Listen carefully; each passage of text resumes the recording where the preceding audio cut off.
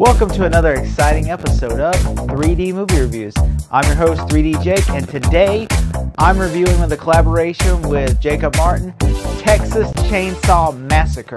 I've been really wanting to do Texas Chainsaw Massacre for a long time, and when the new one came out, I thought it'd be a perfect time. Sorry it's taken so long. I know the movie came out in February, and now it's April, but I promise that these reviews are going to be awesome. I got a lot of collaborations with a lot of people.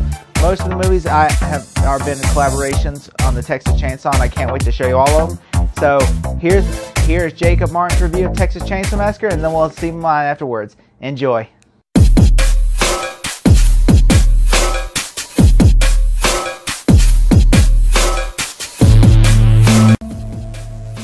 What's going on, Jacob and all his viewers? I'm Jacob Martin, and thank you, Jacob, for having me on your channel once again, talking about the 1974 horror film, The Texas Chainsaw Massacre, directed by Tobe Hooper. I've actually seen this film once before. I watched it several years ago when I was starting to explore more horror movies in my life, and yeah, it was neat revisiting this film once again. Tobe Hooper, like I said, directed The Texas Chainsaw Massacre. I've only seen, I think, 2 of his movies to date. I've seen this and Poltergeist, which some allege that Steven Spielberg ghost directed that movie, but that's a different story for another day. But Texas Chainsaw Massacre is about these teenagers who are traveling and they run out of gas and they decide to wait it out at one of the kids' grandfather's house while they wait for more gas to arrive, because we're in a small town in Texas and things move a lot slower in a lot of these small towns. So go to the grandfather's house only to find out that the house is now occupied by a chainsaw-wielding serial killer named Leatherface. And this movie is interesting. The movie markets itself as that it's based off a true story. It's about these 4 teenagers who get massacred, pretty much. Even though, come to find out, that's other rubbish. They actually just made that up and just made you believe that it's based off a true story to lure people into seeing it for themselves. Now, Leatherface was actually inspired by a real-life serial killer, come to find out, and they used that real-life serial killer as the basis for the movie. But other than that, this is just a fictionalized story. That's all there is to it. I guess kind of like what they did in the 90s with the Blair Witch Project, made people believe that was a real-life found footage movie. And that boosted the marketing campaign up. And it was easy to do then because social media wasn't as big then as it is now. So when you're told something, you're like, oh, I guess this is true, right? And yeah, it's interesting how things worked back then. This movie, I respect it as a horror classic. I think it's well directed by Tobe Hooper. You can see the blood, sweat, and tears he brought in making this film. I've seen videos of, behind the scenes and making of this movie. And I know it was a hard, exhausting task because, the movie was shot on hot summer days. Him and the crew were exhausted, and even the cast. Everyone was sweating. They had to redo takes multiple times because Tobe Hooper was a perfectionist. So everyone was suffering on the set of this movie because of the temperatures and Tobe Hooper's perfectionism. But everything did pay off. I mean, this is a well-crafted, independently made horror film. I love the atmosphere that it does bring. There are some unsettling moments in this movie, like I love the opening shot with the corpse of the grandpa. I forgot about that on rewatch, and when that's like the first thing you see, you're like, oh, how's this story going to go down? This is intense stuff. And then I love the third act when we meet the cannibal family. That was disturbing stuff. When the final girl is brought in around the dinner table with Leatherface and the cannibal family, that was intense. I will give it that. And then we see, like, the grandpa of the cannibal family, who we're meant to believe is a corpse, and then it turns out, nope, he's still alive, and he's sucking on her finger. Yeah, that's pretty intense stuff. But I gotta be honest, this is not one of my favorite horror movies. I've seen the film twice, and it's not one of my favorites. I've struggled to actually get into it. As much as I respect it, as much as I enjoy it to a certain extent, the two things that hold it back for me, one, I don't like any of the teenage characters. I think they're disposable. They're poorly written. I mean, I think the acting's fine, but the writing and the writing of these characters is so poor. I find all of them very annoying and unlikable. I honestly don't care if they get killed off or not. The character I couldn't stand the most was the wheelchair kid. I just thought he was too annoying and too demanding, and he used his, like, handicap as a way to make the character more annoying. I'm not trying to say it to demean anybody that's in that situation, but this character just does not work. I did not enjoy him. He was whiny, he was annoying, he was too much of a pushover to everyone else. I didn't enjoy that character at all. And also, I'm not that crazy big a fan of Leatherface. I'm not sure if that's an unpopular opinion or not, but yeah, Leatherface, he pales compared to other slasher figures. Like, if you stack him between Freddy Krueger or Michael Myers or heck, even Ghostface, all the other slashers would be like right up here. Leatherface is like here for me because I can't take the guy seriously. It's this big bulging guy wearing a goofy looking mask, wielding a chainsaw, making goofy noises. He's chasing the teenagers around going,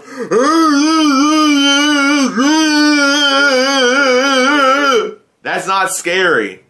That's goofy. That's my problem with Leatherface. Like, people claim they're scared of Leatherface, and I just don't get it personally. Leatherface kind of took me out of the movie. Now, one kill Leatherface does, I'll admit, is brutal, especially for that time. Like, Leatherface takes one of the girls and hooks her to a meat hook to where she slowly dies. That's brutal stuff right there. I have to give Tobe Hooper credit for that, but yeah, I'm not too crazy about Leatherface as a character. So wrapping up, I respect a lot of Texas Chainsaw Massacre. It's a well-crafted movie. I think it has some great tension. I love the atmosphere, and also it's under an hour and a half long, so it doesn't overstay its welcome. I love, like, the last 20 minutes where we see the cannibal family. That was when the movie got really intense. And it ended on a very haunting note, I'll give it that. But I'm not a fan of the teenage characters, and I'm not a fan of Leatherface, and that's what holds it back for me. I don't think it's near as good of a horror movie compared to some of the horror movies that I absolutely love, like Halloween, Nightmare on Elm Street, Scream, Psycho. Those are like my big 4 horror movies, but that's just my personal opinion.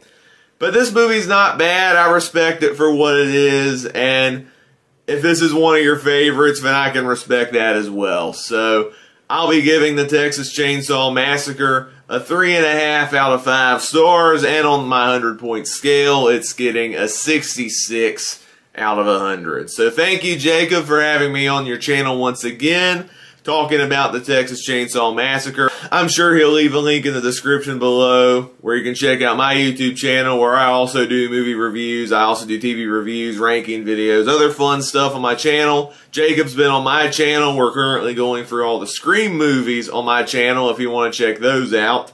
And I'm excited to hear, Jacob, what you have to say on this classic horror movie. So, Jacob, back to you. Thanks again, Jacob. Once again, I appreciate your review and I love the thoughts. Can't wait to work with you again. So, Texas Chainsaw Massacre was a movie that was directed by Tobe Hooper and co-written by him and Kim Henkel. And the movie obviously stars Marilyn Burns and Gunnar Hansen as Leatherface. And it's just one of those movies. Now, I will say, Texas Chainsaw Massacre is not my favorite slasher film. I do appreciate a lot for many things, okay? One thing I really appreciate about the movie is that it's an independent movie. It was an independently made film by a group of college students. That was one thing I really appreciated about the movie, is that it was independently made. I appreciated that. I'm glad it wasn't like a big studio movie and everything else. It was, hey, they got a bunch of money from investors, they went out there and they shot this movie, okay? I appreciate that, and for an independent movie, I will say, it is a well-made independent film, you know? And I really appreciate that. And that's why I really can't find faults in this movie, because it's an independent movie. It's not really a giant studio film. It's just like they went out and made this movie on a cheap, low budget. And so I'm going to be easy on this review. I mean, it's not a bad movie in any way, shape, or form, but I'm just saying, like, could be better today. Like, if you put this movie out today, it automatically would probably not get a good grade. It would probably be bashed by critics. But from the 74, it works. This movie works. There's so many themes in this movie, and it even has a tagline of based on a true story, even though it's not based on a true story. In fact, the movie, Tobe Hooper himself said he was inspired from two things. One, he was inspired because he was at a mall during Christmas season. There's such a long line. He looked over at the hardware store and saw the chainsaws, and he said, I bet you ain't there, and grab a chainsaw and get the chainsaw and clear out a crowd, you know. And of course, you know, and then of course, there was a serial killer in like Wisconsin called Ed Gein, and like they heard that he kept bodies, mutilated bodies, and so they were like, oh man, would you imagine if there was like a killer that did that and used a chainsaw? And then they were at like a costume party, him and Kim Henkel, and they saw somebody wear a cadaver mask and go, that would be a cool killer face, you know. And eventually they got together and wrote the script called Texas Chainsaw Massacre, and they went out in Texas and shot the movie for cheap, and with a bunch of college students, and the movie became this huge cultural phenomenon. So much so where I think it's got like 8 or 9 sequels. And, you know, I mean, and this movie, or actually I think it's like 4 or 5 sequels, and then like 2 remakes. And so, I mean, it's still a fun movie. I mean, this movie's still a great time to watch. And, you know, for a movie called The Texas Chainsaw Massacre, there's never a massacre in this movie. It's just like a couple of killings. Like, I understand massacre packs more of a punch, but it could easily be called The Texas Chainsaw Killers. Just saying. And I will say, there is a lot of stuff in this movie that is unique about it. Like, for instance, the killers are not in this movie. They're not introduced until like almost like 45 minutes into the movie before you even get to the killers. Like, you see the bad guys, but you don't see like Leatherface for 45 minutes into the movie. Like, this movie builds up to the kills. It doesn't even, and you don't even really see him. It's all implied horror. It's not really like, you don't see him kill somebody really in the movie. It's all like, you know, from like almost like a background perspective of, oh, you didn't see the chainsaw go through the guy in the wheelchair, or you don't see him cut the guy in the head off. It's just all implied, you know, because you see it, but it's still horrifying at the time, you know. I mean, nowadays you're like, I've watched Saw where the guy gets cut in half. I mean, forget this movie. I mean, you know, but used to, that was horrifying, the thought of like, oh, all this horrible stuff's happening, and you don't know, like, you can't do nothing about it. And then it's just people keep coming in one by one in this house, and it's just like they keep dropping off by flies. Eventually Leatherface gets smart and goes, you know, after the 3rd or 4th person came in the house, he's like, what the hell's happening? And then he's like, I better go investigate. And then he gets his chainsaw, and then chaos ensues. And like, even it even plays with you psychologically, where like there was a lot of psychologicalness into the movie, where you're just like, at the dinner table scene especially, where you're just sitting there being psychologically tortured, you know, like you're being just like driven mad of the scene. And then eventually you have grandpa, like they're just trying to bash your head in, and you know, like there's even people you thought were trusted allies in this movie, like, oh, it's the gas station guy, who turns out to be even just as crazy as the other people. You know, like the hitchhiker, we knew this guy was crazy from the get-go. But the gas station guy, the cook, he was just like, you know, a nice guy. Like, he even told him, like, oh, don't go up there. And, you know, you find out it's all like they're all brothers. And so it's like, okay, you know, this is all like, you know, it was a ruse, you know, like, you know, but in fairness, he did tell him to go up there. And I do find this fascinating because it almost is like a hook, line, and sinker of like, you know, or a mousetrap, you know, because they keep just falling into place. And I really appreciate that in a way because, you know, this movie easily could have been done today.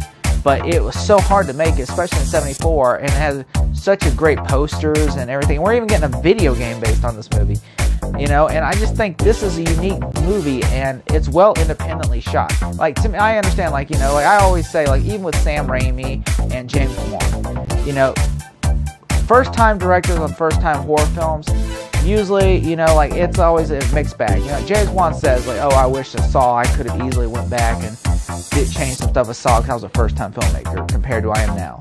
You know, Wes Craven said the same thing.